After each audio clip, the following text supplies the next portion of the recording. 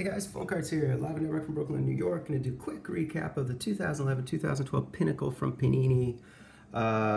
Low-end product. This is a retail box, so it's only about 20 bucks. And you could theoretically get one or two memorabilia cards, so that's a benefit of this particular box. In terms of breakthrough rookies, I guess they're called Ice Breakers. There's Mark Scheifele, Zibanejad, Landeskog, Nuge. I think there are also rookies of Alexei Emelin, if you're into that, and a couple of other ones like Adam Henrique, Adam Larson, etc.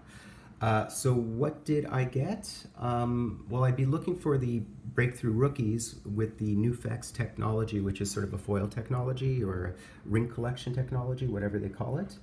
So I'm going to show you what I got. I got loads of base. So there's one stack, boom, there's another stack, and boom, put that on top, there's another stack.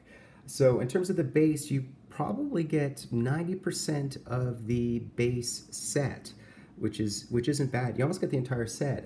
You probably miss one or two cards per 10 cards, so you get 85% about of the base set. The cards themselves, typical Panini look, in other words, very sort of papery, much like Score, etc., Dunross, etc., except they are horizontal this year, so the photography is pretty much as good as I've seen it. It's very sort of Series 1, Series 2 forward, very action adventure-ish. So that's basically it in terms of our base lot. So that's great for people, for kids trying to build sets. In terms of the inserts, I'll go through the inserts fairly quickly.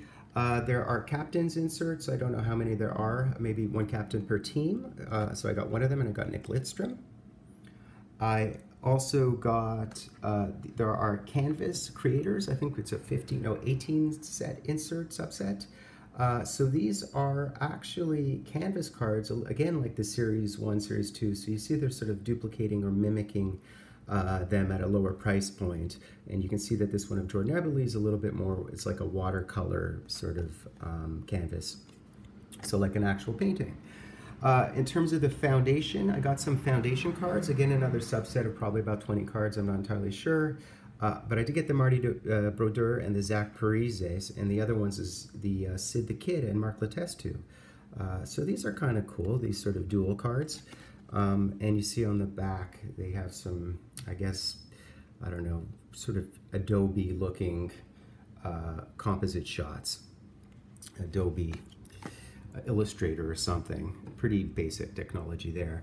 In terms of these guys, I think these are called breakthroughs. So again, another subset of probably about 20 cards. And I got the Claude Giroux. So it's a lot of inserts, a lot of sort of low-end inserts.